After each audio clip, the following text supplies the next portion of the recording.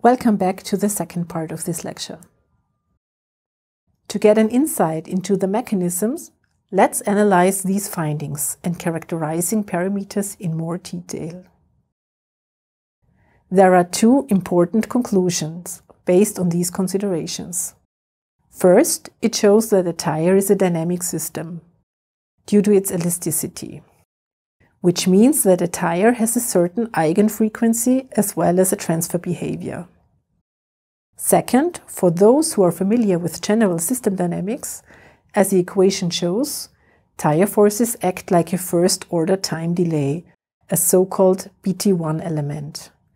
Well, what do these conclusions mean? First of all, they mean that the description of force transmission by steady-state characteristics is a simplification, because in reality there will be a certain time delay between the actual force that are acting and the input to the system or excitation. To make it clearer, let's make an example.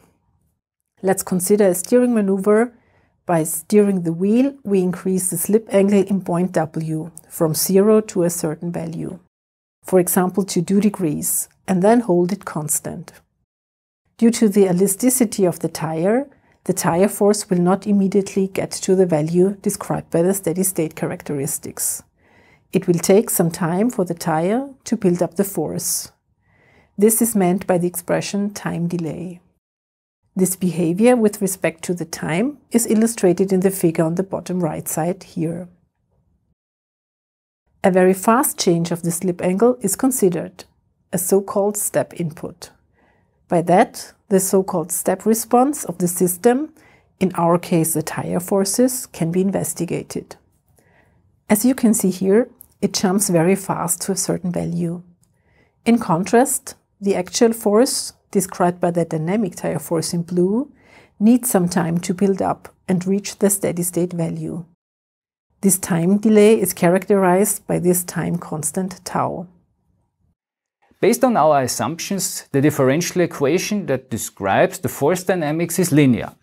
Therefore, we can derive an analytical solution, which is shown here on the left side.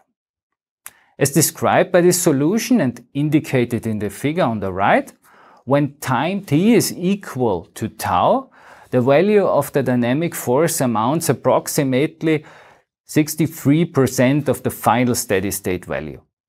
For t is equal to 3 times tau, the dynamic force would already amount approximately 95% of the steady-state value. According to this model, the dynamic force approaches the steady-state value asymptotically. These are the characteristics of systems that behave like a BT1 element. In conclusion, this parameter time constant describes how fast the tire reacts. As we already know, the time constant is a function of the relaxation length, which means that the relaxation length describes the distance a tire has to travel until approximately 36% of the steady-state force value is reached. These considerations also hold for a decrease of the slip angle and the force, which is called relaxation behavior. To conclude, the dynamic or transient behavior of tire forces can simplified be described by two parameters.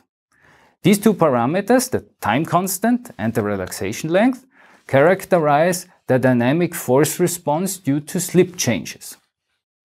The relaxation length contains the physical properties of a tire that have the most significant influence on transient force transmission. This is the steady-state force characteristic described by the cornering stiffness, as well as the mechanical stiffness described by the lateral spring stiffness. To get a feeling for typical values of these parameters, we've prepared a simple example for you.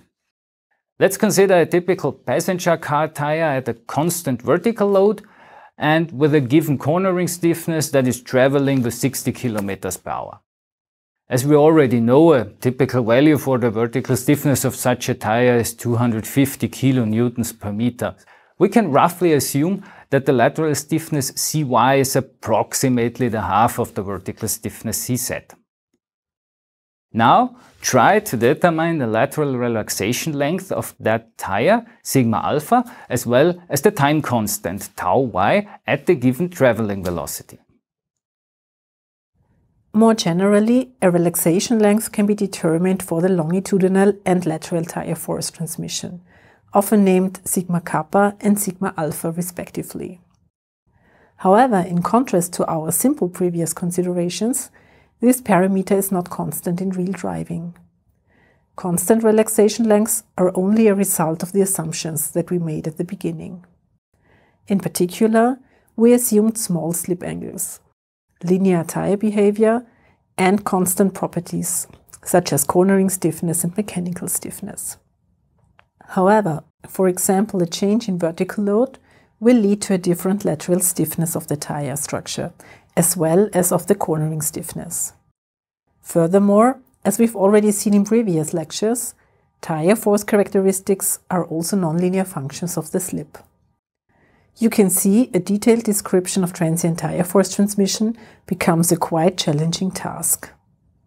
Simplified, the relaxation length can be written as a function of at least the vertical load Fz and the respective slip sigma x or sigma y. The figure here on the left side shows lateral relaxation length characteristics of a typical passenger car tire at different vertical loads with respect to the lateral slip. As you can see here, typical values of the relaxation lengths are approximately between 0.1 and 0.8 meters.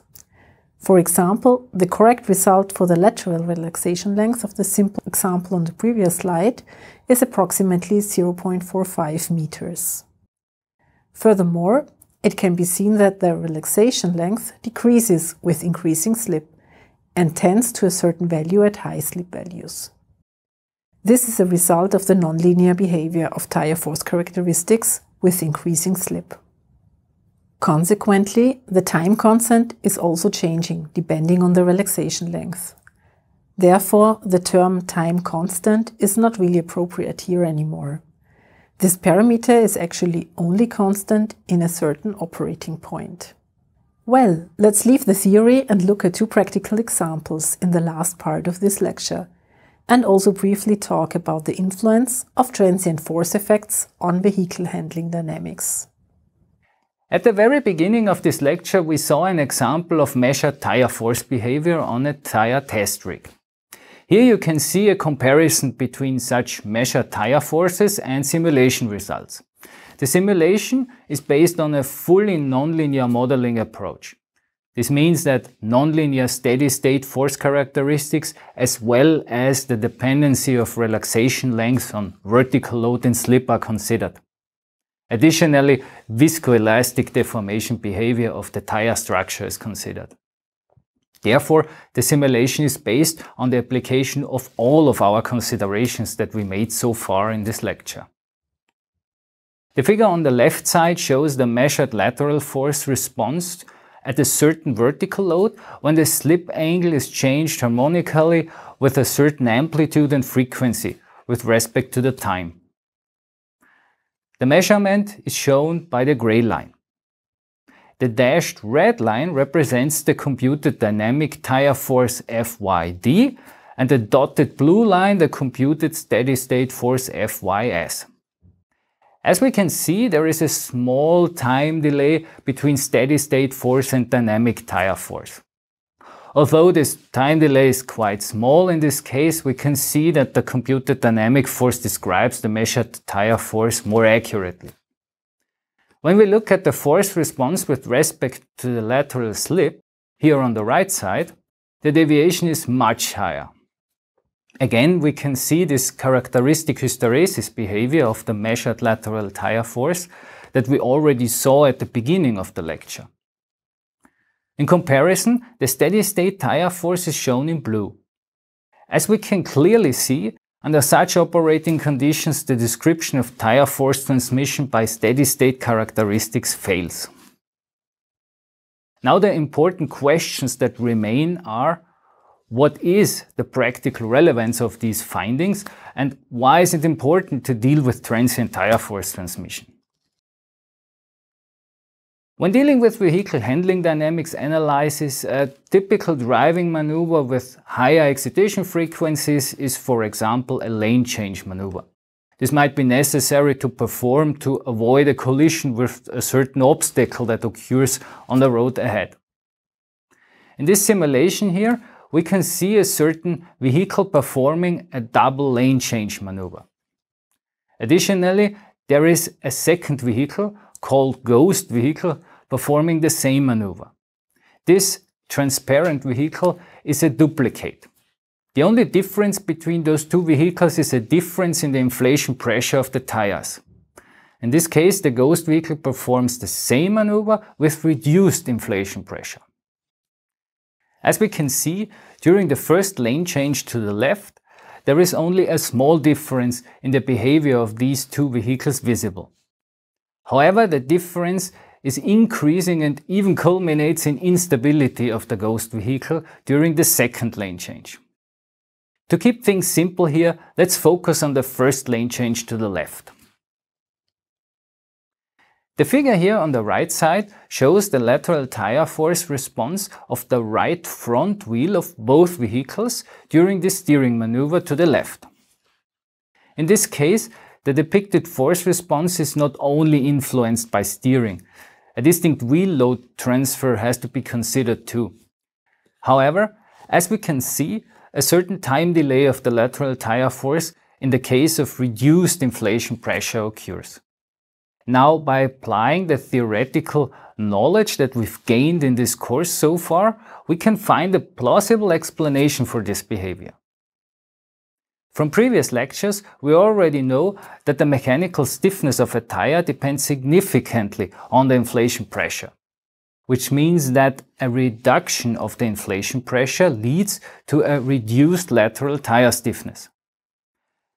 A decrease of tire stiffness leads to an increase of the relaxation length and consequently to an increase of the time constant. Therefore, tire forces show a slower dynamic behavior. Horizontal tire forces need more time to build up. This is a simple and physically plausible explanation for this behavior here. However, it has to be noted that the influence of inflation pressure is more complex. For example, it also affects the contact patch size and the steady-state force characteristics, among else. That's it for now. As we've seen, the description of transient tire force transmission is a more sophisticated task. It is an advanced topic in tire modeling.